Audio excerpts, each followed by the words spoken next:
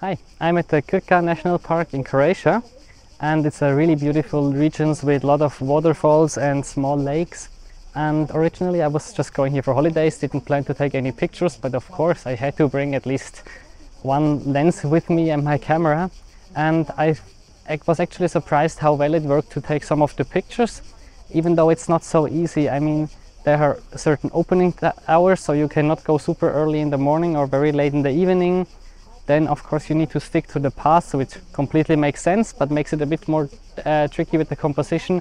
And finally, there are a lot of tourists, especially in summer, so it's not easy to just put a tripod somewhere. And actually for today I didn't take a tripod or a lot of equipment, just as I said, camera, one lens and some small accessories. And I just want to talk about today how you can basically take some nice pictures and combine it with a nice day with your friends, family, whatever, so that the photography is not taking up too much time and you still get nice pictures.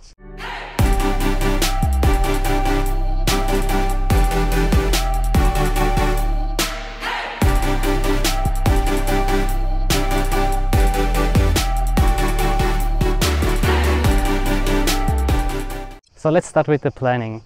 Even though sunrise and sunset is often not possible due to the opening times of the park, I would still try to use the morning and evening hours as much as possible, just because the light is a bit softer, you don't have so harsh shadows and the colors look a bit nicer. And here the date of the year of course also plays an important role, because in June the days are just the longest.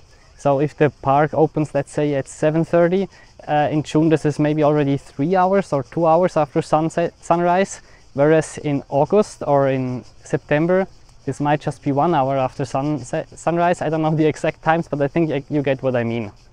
And then I would try to study a bit the map and study the different locations. So of course you can go with backlit. You will not have this golden light, as I mentioned, also because the sun, I mean, there are some hills, so the sun is blocked in when it's really in a low angle. But what you could try to do is incorporate the sun star. Unfortunately, this didn't work well for me this morning. I will just show another picture of what's the idea here. And otherwise I would rather try to have the sun in my back. It's just giving a more nicer look. And if you have the morning light in your back, it's also nicer if there are no clouds in the sky or almost none, because then the reflection of the water or the colors of the water will just look much nicer. Whereas during the day it can be nice if some clouds move in. I had this today and I was surprised how nice the images still looked. I was expecting a harsher light, but due to this play of shadows and light, it turned out really well. Another thing that helps with getting better colors is of course the polarizer filter.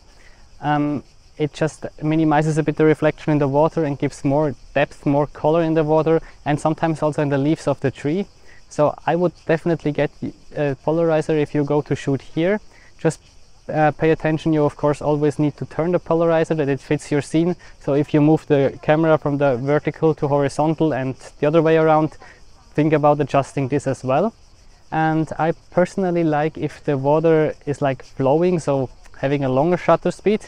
If you also want to go for this kind of shooting style, then you will probably also need an ND filter.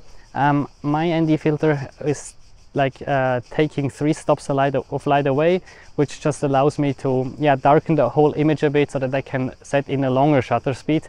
And since the water of the waterfalls is still flowing quite fast, I don't need a shutter speed of 4 or 5 seconds. This morning I was shooting with something between 1/10 and 1/5 of a second, and this turned out quite nicely. As I said, it's not really practical to put a tripod because there's so many people moving. And even if you don't block the way completely, the problem is that if it's on a wooden path, the vibrations of the foot will make the image shaky anyway. So I didn't even bother to bring one. I just took the camera freehand. I of course activated the image stabilizer on my lens, I had the 16-35. And the IBIS of the camera is also active, even though with an RF lens, of course, these two would work even better in conjunction. But even now I had the feeling with something like 24 millimeters and 1/8 of a second in average, when I took 6 images, 1 or 2 were completely sharp. So this is my next tip: take several images. You can delete the blurry ones after in no time, but it's a bit annoying if you come home and you see that the perfect shot is blurry, and with these shutter speeds this can really happen. So another thing that helps here is just putting the camera really to your face, that you have like a bit more stabilization and not like a awkward position in front of you.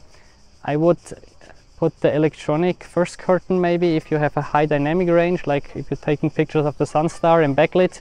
If the dynamic range is not an issue, or you want to be just more safe, that the images are not blurry, then put it in electronic mode directly. You lose a bit of dynamic range, but you have no vibration caused by the shutter. And of course, always check the images that you took, zoom in 1:1, this can really save your day. So what type of lenses would I take here? First of all, a wide angle. If you don't have one, a standard zoom like a 24-70 or 24-105 should work just fine.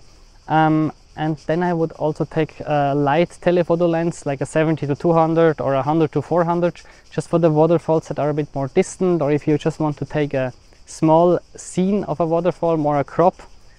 This can be really nice, and I missed that I didn't have one with me today, so this was a bit a pity. And it can also help if the weather is more overcast like it's getting now. The sky just looks white, and the wide angle shots don't look so appealing anymore in my opinion. But then if you have a small waterfall and you crop in with 100-400 or something, you can still get nice details. Even though I need to say, for these shots, maybe a tripod can help, because at 200mm it will be really hard to hold 1/4 of a second. The aperture really depends on your situation, how much depth you have in the field, and also since the shutter speed might be important for the waterfalls, I was also adjusting the aperture a bit based on this. So usually I was somewhere between f10 and f16, in the real worst case f18, because I didn't have a stronger ND filter with me. But this was in the ballpark of this, and the ISO were usually at 100. I don't know if I pushed it once to 400, but that's a bit more or less what I set. And I think that's basically all. So I hope you enjoyed the video. Maybe you can go to this park or another park like the Plitvice lakes in Croatia, or I can also highly recommend. But I think you can apply this in any other location where you have the problem that there's a lot of visitors. You have defined opening hours, so you're a bit limited with the photography. Maybe you want to spend some time with family and friends and don't want that photography takes your whole day. I think you can still take nice images, and I hope this video helped you with this. So see you in the next one. Bye.